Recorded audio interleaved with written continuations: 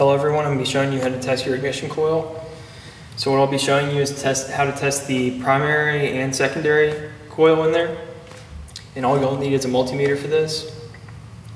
And I'll go ahead and start. We'll move this one out of the way and test this one. So this one has a condenser on it. If you're wondering if you're having spark issues from your ignition coil or condenser, I'll be showing you how to test the ignition coil, but I've also got videos that I'll link in the description for testing the condenser. All you need is this.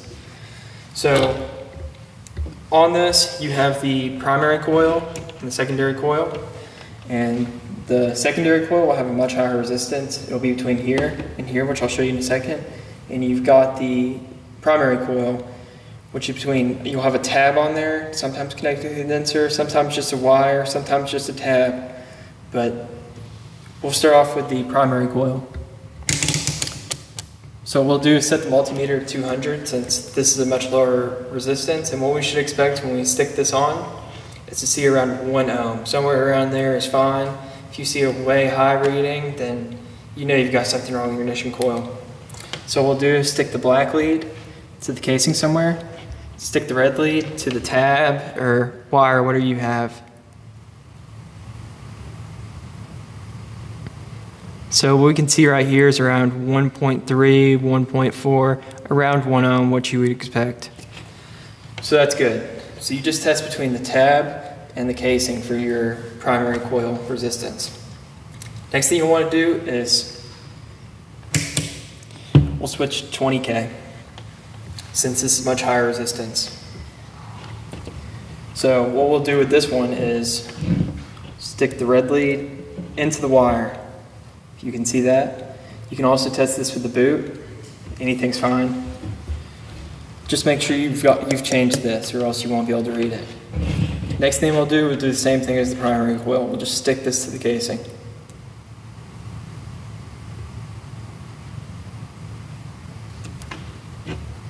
Make sure I have a good connection here. It's around 5.78K. So 5,700 ohms, which is, for this ignition coil, is fine. So around 1 ohm for the primary coil, you'll see anything around 5K, usually for the secondary coil. So we'll go on and test this one. Same thing pretty much. We've just got a single spark plug ignition coil again. Same thing, this one doesn't have a condenser on it. We'll be measuring the primary coil through this tab right here.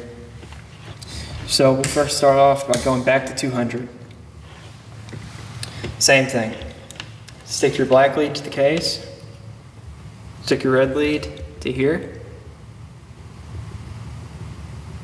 So this one's around 0.5, 0.6 ohms, which is lower, but still around 1 ohm. So primary coil is good on this one.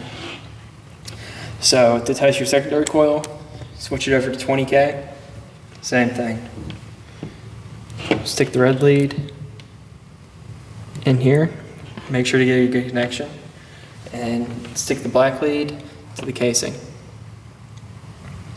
So this one's around 2.6K. Ohms, so this one's probably good too. And I'll do another, let me bring this over here. This one has a wire, so we'll just slide this in and I'll show you that you can test this with the wire on there too.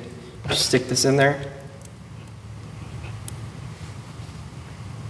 So again, around 2.6. So that's how you test it. You can just test your primary and secondary. It doesn't really matter if it has a condenser, just a tab, just a wire, same way pretty much. And if you have any questions about how to test your condenser, just remember I have a video on that and I'll link that in the description. If you have any other questions, you can just ask me in the comments and I'll probably be able to answer them.